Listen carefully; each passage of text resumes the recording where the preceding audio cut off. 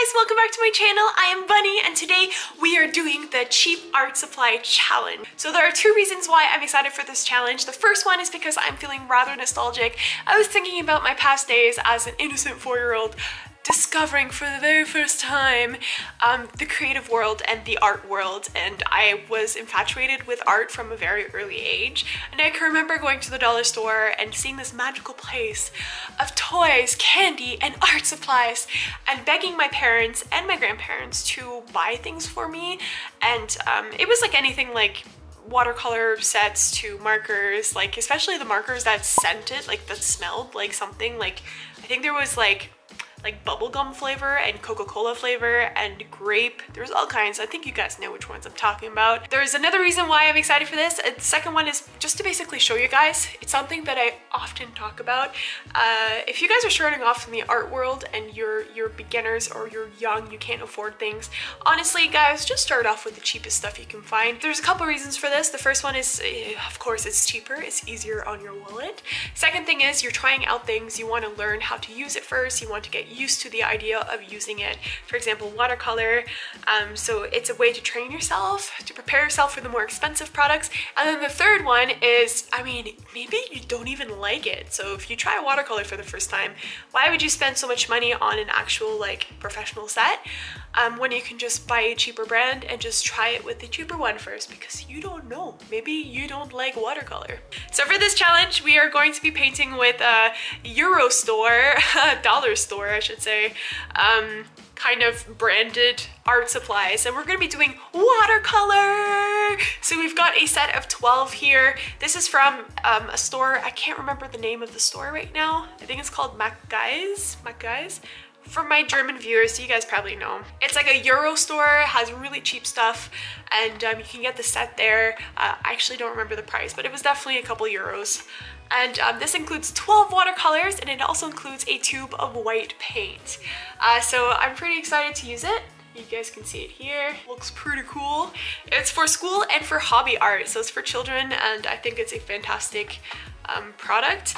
And in addition to that, of course, to fit the theme, we are going to be painting with paintbrushes that are also from the same store and approximately the same price. So for a euro, if not €1.50 or so. And there's 10 of them, different sizes, different thicknesses. I'm going to be drawing something. We're going to see if it turns out, and we're going to see how the colors react, and you know, how to blend and how to use a cheaper set of watercolors. Before we get started, if you guys like this video, give me a thumbs up. It really does support me, and do subscribe, and also check out my social media down below: Facebook, Instagram, Etsy, and yeah, your support means the world to me, honestly. So yeah, let's get started. Okay, so let's get started. We're gonna open up the Kids World 12 Deck Farben, which I'm assuming translates directly to 12 color deck. Could that be it? I don't know. German subscribers, please do correct me. And das ist für Schule und Hobby. So that's for school and hobby. And there's one tube of white paint. So let's open it up. Oh, it's backwards. And actually, you know what? For like a little over €1, this is looking pretty cool. There's a case which is really nice for children. Oh my gosh. If we open it up, oh my god. Oh my god, what is this professional watercolor? These definitely do not look like this back in my Canadian art stores, or sorry, dollar stores. So here we've got, oh, this is really cool actually. So we've got the little watercolors, which are actually, whoa, they're like stuck in the plastic, which is really nice for children. And there's actually the colors, look at that, the colors auf Deutsch in German. So for someone like me who's learning German, this is like, oh my god. What is this? This is perfect. Blau-grün. Yeah, this is a nice color. I have to say right off the bat, the colors look beautiful. Look at that purple. Yeah, and there's also the little tube of white paint, so we're gonna definitely take advantage of this. And this is how the actual palette looks like. Wow, I'm impressed. Very nice, very nice. All right, so let's open up the paintbrushes. Okay, so we've got the paintbrushes now. Of course, paintbrushes, cheap paintbrushes are not really the best quality, and that has been known through the board, regardless of where you live, I would think. You can see that it's like super uneven. I don't even know why I'm doing a product review right now. But yeah, they're pretty hairy and like all over the place. Looks like my hair in the morning when I wake up. And I'm probably gonna expect to lose bristles, or I think that's what they're called, right? Like the paint bristles while I'm painting. But nevertheless, let's get started. So for the face, I think I'm gonna use the big one here. This is the number 10. And we're gonna be mixing some colors. I'm actually so excited. Okay, so let's dip the... Ooh, ooh. Oh yeah. I'm dipping the paintbrush in water and it looks awesome. Okay, so let's mix some colors. Maybe I'll show you. We're gonna mix the ochre yellow. Ochre, yeah, see, I'm already losing bristles. This is the only thing with kids things that it's not really fun to deal with. Okay, so I'm mixing the ochre yellow with the burnt sienna. Oh gosh, this is gonna be a hairy painting, guys. There's hair everywhere. It's so gross. Ew. Okay, she's gonna be a hairy girl. It's all good. Let's get started. I mixed the the ochre yellow with the burnt sienna.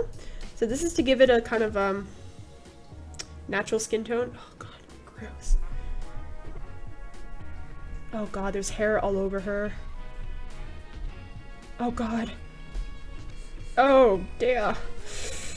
Oh, do you see that? She has a mustache. Woohoo! She's got a bad case of hairy face, guys. We shouldn't discriminate against her. It's okay. It's all good. So to basically pick up the hairs, you just need a wet brush and just kind of go over top of it, and it will somehow pick it up on the brush. Sometimes, not always though. So like here. I really hate that. I hate finding hair. Like, I'm one of those people that when I go to the restaurant, I always take a look at my food before I eat something, and just to assess if there's hair in it. And honestly, every single time I will find hair, and it's been kind of a running gag in my family where I can spot hair like a hawk, and it's always so disgusting. It's like one of those horrible curses. I guess that's what happens when you pay attention to detail. You're just like, you can see things that you're not supposed to see in your food. We're gonna add some touches of pink. Now I don't actually have a good pink color, so I have to kind of mix it. I have the red here, and then the kind of fuchsia, or the fuchsia, magenta, I should say. So we're gonna mix a little bit of these two colors. So guys, if you guys are starting off, don't be hesitant to mix colors. So you can see here, I made, probably can't see it, but here, I made a like purplish, or sorry, a pinkish kind of skin tone. We're just gonna add a bit of pink to her face.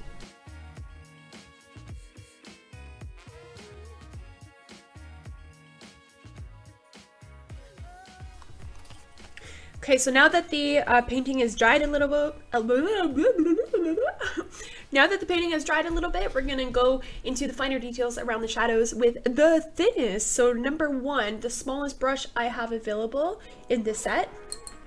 And we're just gonna go ahead and mix in the red and the browns together.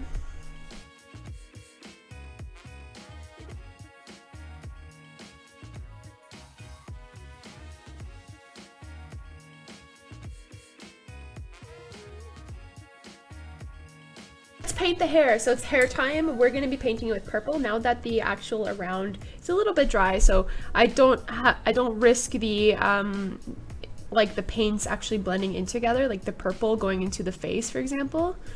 You just have to be careful when you do that. So we're gonna paint the hair purple. She's gonna be like a little fairy kind of character. Want some purple. I think we're gonna add some blues in there as well. Maybe do some like mermaid hair kind of style, I think. I think that's the general idea.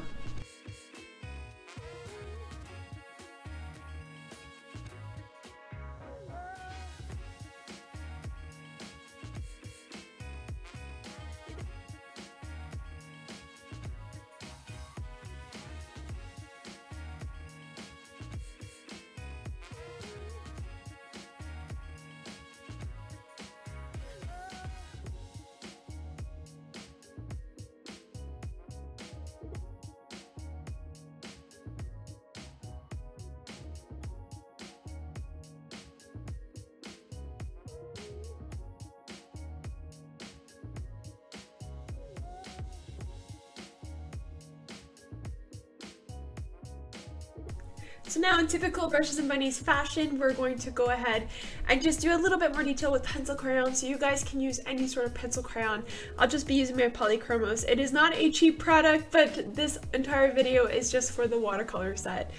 So we're just going to go ahead and clean up a bit, and yeah, we'll see how that works out. I'm not going to be doing too much, we're just going to be doing around the eyes mostly.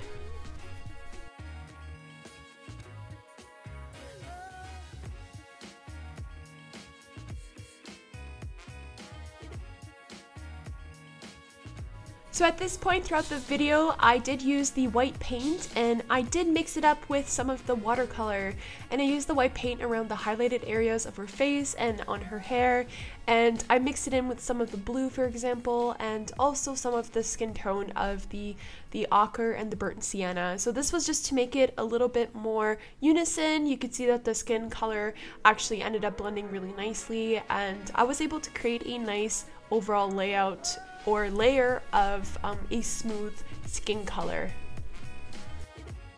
Basically, you can consider this paint as being a white gouache paint that you can mix in with different watercolors and use it as a thicker layer above the other watercolor layers. So I thought it was pretty fun to use, and I was actually really surprised that they included it in the kids set. Alright guys, that's pretty much it. I think that she turned out pretty cute. I had some troubles with her eyes, but that's basically it. I think that the paint actually worked really well. You just have an issue afterwards with applying different types of materials on top, like marker and a little bit of pencil crayon. But if you want to work with watercolor and pencil crayon, the cheap watercolors will definitely work depending on the quality of them. I paid for like about over €1 for these watercolors, and they worked really well, and I'm so surprised by it. So you can see that the paints actually were blendable. The colors worked really well together, and yeah, it worked out pretty better than I expected. So I'm actually quite pleased. So guys, this is just a reminder that cheaper products will also provide you with a pretty good starting base in terms of if you want to try watercolor, for example, and don't hesitate to buy the cheaper stuff first and try it out before you actually get into the actual skill, because maybe you won't like it, maybe you will, but just test how to blend, how to use colors, how to mix, and play around before you invest in something more expensive. So I hope you guys enjoyed this video. Please give it a big thumbs up and subscribe to my channel, and I will see you guys very soon